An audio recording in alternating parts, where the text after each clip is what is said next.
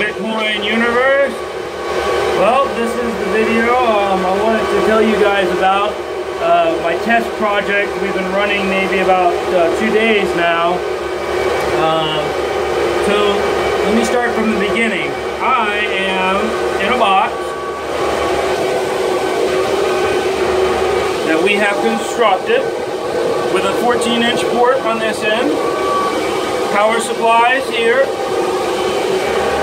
and a 14-inch port on this end.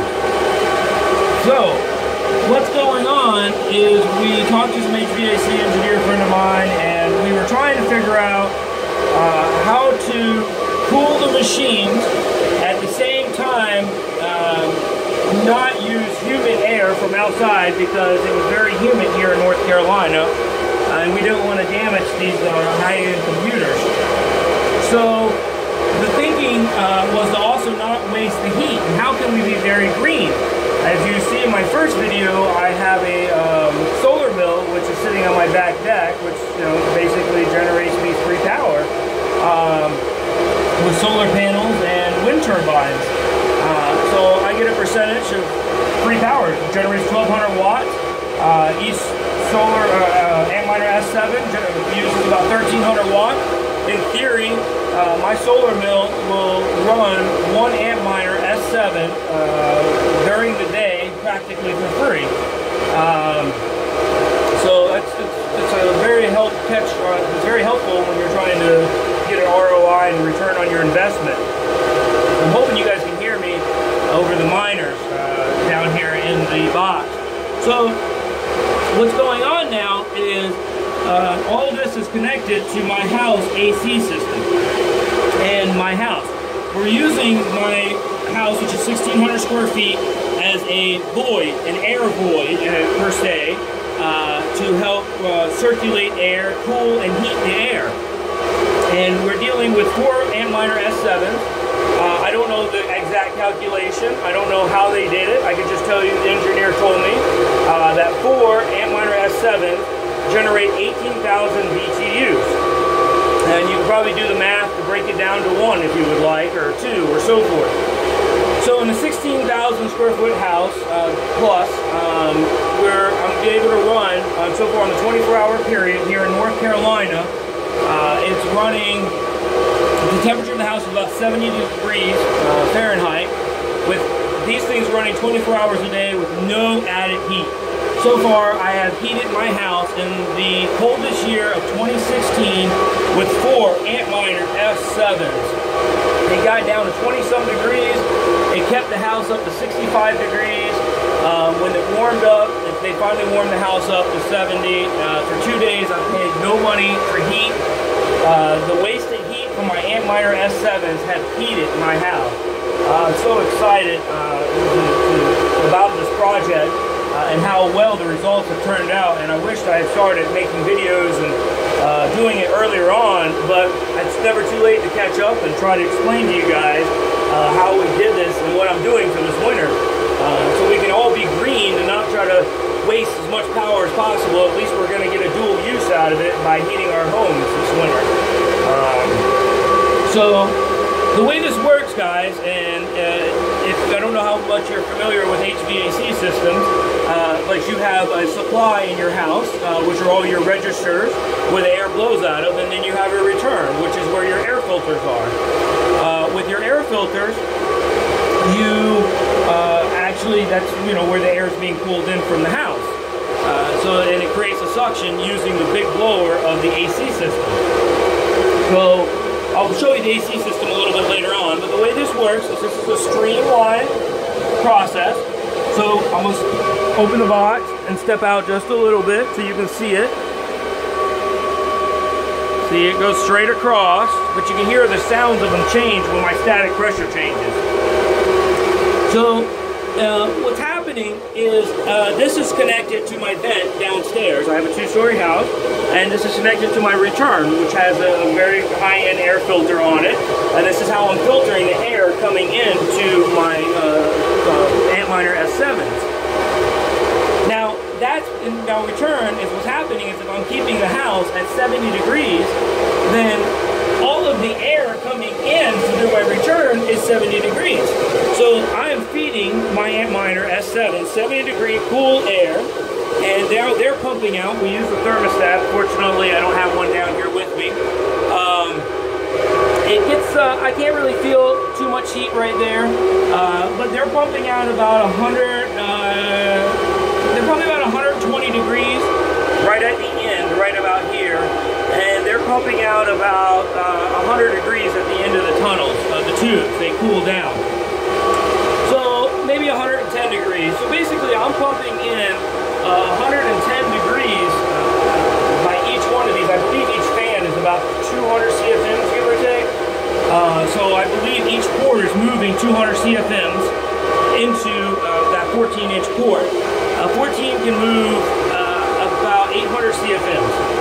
So that matches about right to the CFM load for the four that we're moving.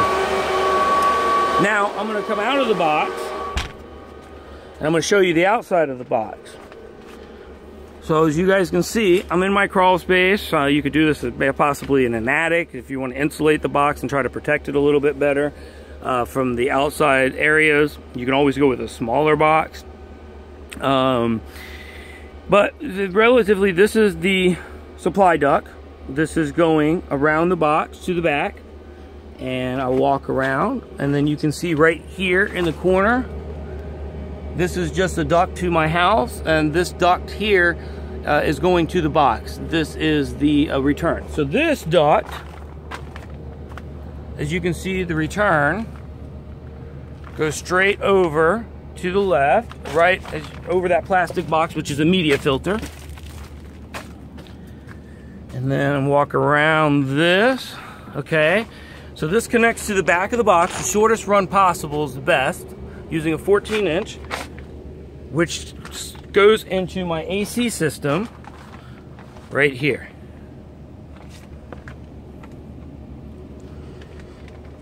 Now, all we did in order to do this was build the box, and I have a normal AC system. Now granted, this is going to be an expert level setup. I will not lie to you. This took an HVAC expert who knows how to control the boards, jumper the fans. You need this fan on continuously because they are in a box. They will heat up. It's very dangerous if they do heat up. You need to make sure that this fan stays on all the time. And every AC system is going to be different. So you're probably going to have to enlist an AC expert to help you with this project. If you're interested in attempting it. This right here is my whole house media filter. So this is the airflow. So the air is getting filtered upstairs on the upstairs level, which is going into the miners. The air is coming out of the miners from that corner over there through this tube to here. And it's also getting filtered before it goes into the system. I would open this gate, but there's a coil in the system. This coil has refrigerant in it. And what's helping the house maintain the air and heat up and stuff is this warm air is coming over this coil, and the coil is absorbing the heat and helping to maintain a particular temperature. And that's also how it helps to cool the air in one way and also heat the house at the same time, depending on what kind of air is coming through. This is an Antminer system installed from Alternative Air here in Durham, North Carolina. They're also the HVAC specialist who helped me set up my server room staging setup, and that name again was Alternative Air. So the way we did this was my downstairs supply, or excuse me, my downstairs return.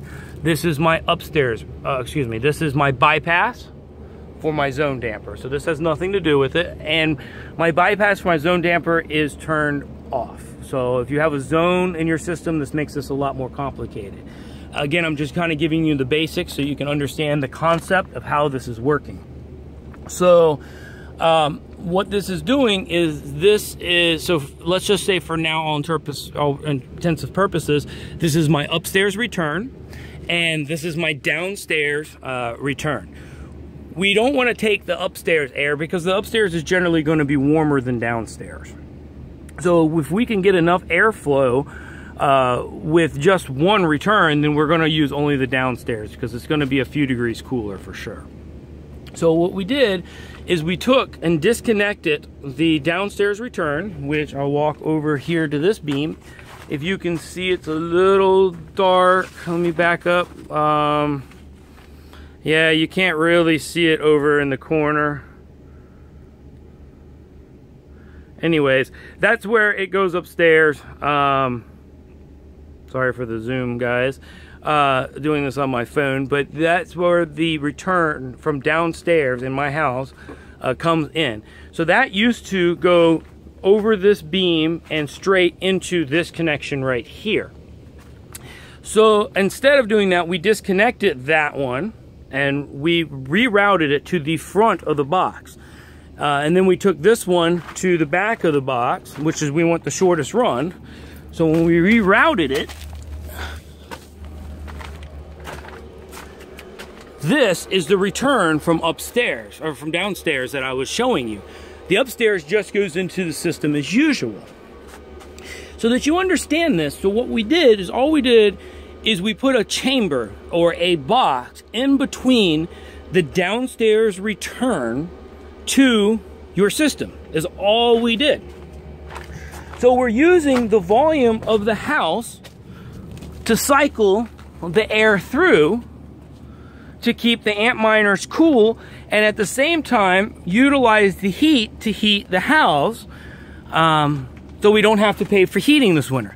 So my Antminer S7 now, my ROI is going to be just that much quicker, because I'm not going to have to pay my normal $150, $200 a month that I used to pay to heat my house. Maybe it wasn't quite that high, excuse me, probably closer to $100 a month. That was my total bill. So heating's probably half of that, $75 to $100 a month, which now goes towards counting towards one of my miners. So my rationality or thinking towards this, so granted this is only my second day into this, it's going to take a little more thinking, and this is only for the winter so far. But my thinking is, it could save me $75 to $100 a month by not having to run the heating system. And granted, the fan is running 24 hours a day, but I'm washing that because I was going to run that fan anyways to exhaust my miners, because I can't run them upstairs. They're too loud. There's too much heat, especially for 4 of them. I tried one of them in a different video in my living room and tried to quiet an Antminer S5. There's another video you'll have to watch on that, but it's you can't watch TV, they're too loud, it doesn't work. So I had to find something else to do, and I'm trying to find a way that every American can have at least one Antminer S7 running in their house and producing Bitcoin, and not to mention helping to strengthen the blockchain. And just imagine how strong that would be and how many hands that this puts the power into if everybody in America could just have one of these, or even a portion or a smaller percentage of us that were able to do so. And this is a great way to run it. I mean, even if it's in the winter, if it doesn't work in the summer. So I'm sure everybody is sitting here thinking and wondering, now how about the summertime? How is this going to work in the summertime? Is this going to cost an arm and a leg because we're adding these extra 18,000 BTUs to the system to cool? And you know, again, I'm personally torn on this. I will update you guys and let you know as time goes on, and do periodic updates and power updates and so forth. But my thinking is, and the engineers' thinking, and what they're trying to convince me on, is because it's the house volume is going to be 72 degrees. So if you're already cooling the house and keeping the house at that temperature, it is going to add a little bit to it.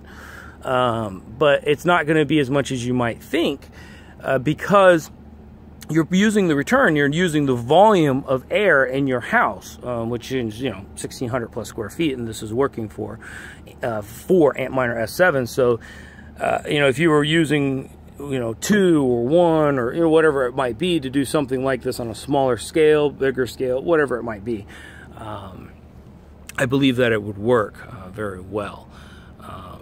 So I'll keep you guys updated on it, how it actually progresses in the summer, if it winds up being cheaper, more expensive. But the thing is in the summer it's humid here in North Carolina too, so I can use outside air. Is that going to reduce the longevity of my Antminer S7s? Because again, I'm in this for the long haul. I expect to be running these things several years in the future. Just again, this is more of a retirement type concept because we want to get in on this on the ground level and really start to think about how how the system is going to build and the value of these coins. Just imagine if everybody in America just wanted one coin. There's only 21 million coins available. That's the price of these things can really go up. So this is drastically the ground level of this project, and the more people that get involved, the more people that understand it and use it, the only stronger it's going to become. So again guys, this is my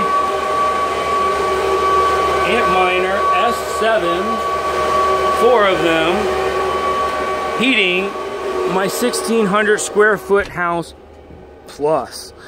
This is the return coming from the downstairs. Where the hot air is going is out this duct right here, which has got suction coming from the return of my heating system. And the upstairs is not connected. So I've got one expansion slot for this video. I've been doing this for about 24 hours. Everything works. We've got as high as 55 degrees today. The house got as high as 72 degrees upstairs and downstairs. Hey, it's a little warmer than the 70 I usually keep it set at, but I can't complain. Worst case scenario, I guess I'll just open a window, right? So far this project's working. I do want to also stress again, this is an advanced project. The key is to make sure you have somebody that knows how to work the heating and air system, to make sure the fan is going to do what we need it to do for the miners, because you have to remember the fan in this type of situation in a box is very crucial. Obviously they do have the overheat protection if they get up to 80 Celsius, but I personally would like to keep them much lower than that. So here you go, guys. I'm heating my house with Bitcoin miners. Durham, North Carolina. And the box is a little bit warmer than the crawl space, but that's to be expected. The air coming through is nice and cool.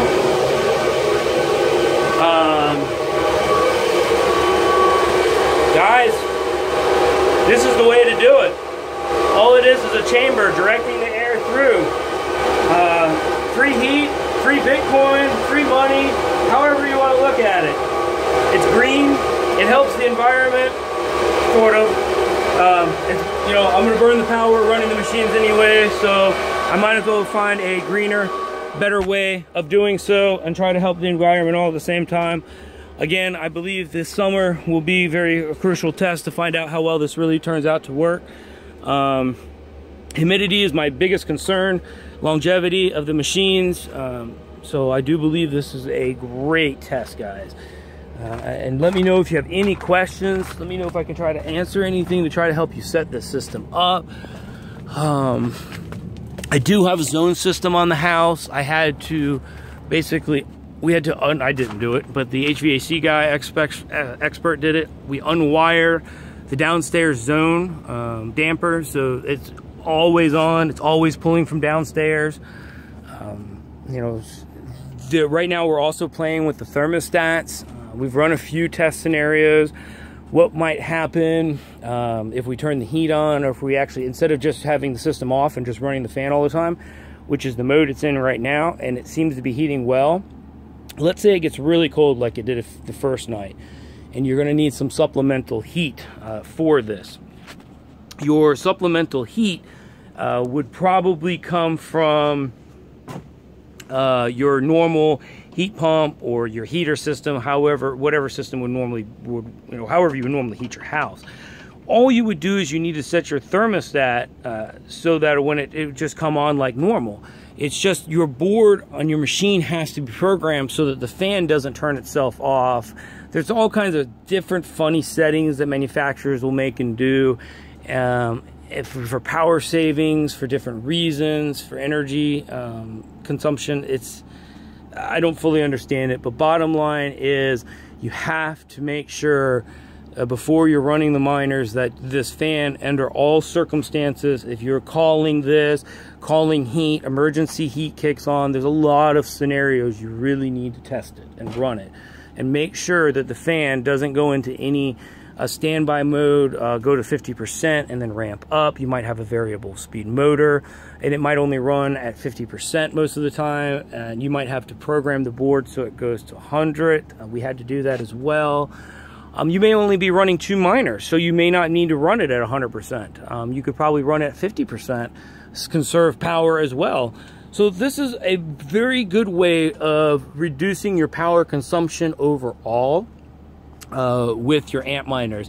One would be solar panels and the wind turbines that you saw, well, maybe you saw in the first video, but I did in the very first video on my back deck. There'll be more videos and I'll update you guys on those things. If you have questions about them, I'll try to answer them, help you. This piece of metal here was one of my first attempts. This attached to the wall to a port, and each miner was directed into each bay here. Unfortunately, the throw on the miners are very strong. What I mean by that is the air coming out the back of those, it wants to be pushed. It's pushing very hard. So there can be a lot of rebound, and the rebound heated up the box. So if you're interested in playing and dabbling with this adventure, you will find that you can't just sit the miners in a chamber. They get too hot. The hot air really needs to be directed out with, as I showed you in the box earlier. I'll go back up here and we'll go back into the box. Here, so when you're directing this air, you need to direct it using, I preferably use dryer ducts because they can handle higher heat, and they're 6-inch dryer ducts. They're not attached, they're just, the miners are just lightly sit on them, and the top part is open so any extra air can get pushed out, and the miners are just pushing the air in these ducts. And they're running pretty cool. There's no problems. And this is going to be your best way of channeling the air in. Now, as you can tell, I just have them stuck into that hole. I have a new project from one of my old projects, which is this box here. I want to take this box and mount it on the wall over here, and then plug the 6-inch ports into that wooden box. And I'll cut a hole here to suck some of the extra hot air out, because I need the air to cross over the miners, but I needed to also suck some of the hot air out of the box. Hot air likes to rise, so I'll put a hole here at the top. And that's a test I'll probably run this weekend and try to see how that works. The miners are running really cool right now. They're about 51 Celsius to 55 Celsius. One of them, unfortunately, this one's running a little hot. I think it's because of the bend in the pipe, where the other two are straighter. This one seems to be running really good. But still, they're only 55 Celsius, which is a little higher than what I was hoping for. They do seem to fluctuate with the inside temperatures. When the house was 65 degrees, they were very low, 49 Celsius. Around 70 degrees, the house, which is probably going to be much closer to normal. They're running about 51 to 55, depending on, I believe, on the ducting. And I need to work on the ducting just a little bit to fine tune it. But as far as I'm concerned, anything under 60 is good. I prefer long-term, low 50s, and really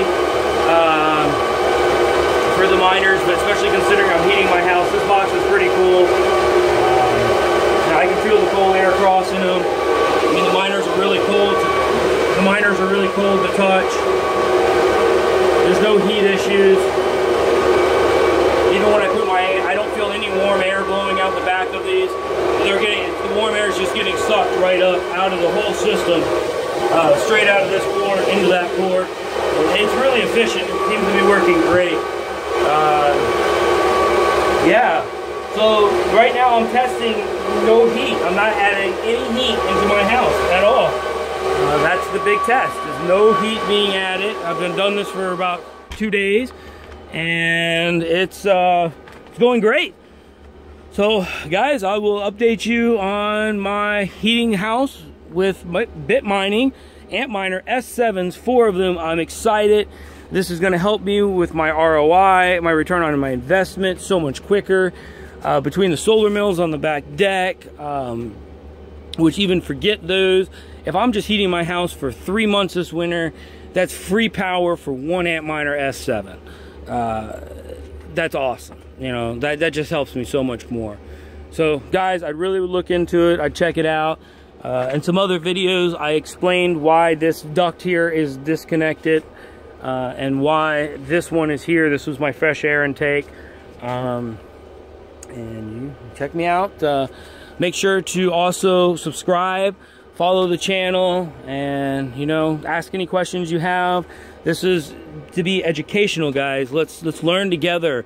You know, I'm not again much of a YouTuber, but this was so cool and such an awesome idea and revolutionary. I wanted to share it with you guys. So, you know, go YouTube universe and go YouTube Bitcoin universe and keep Bitcoin mining, guys. See ya. Bye.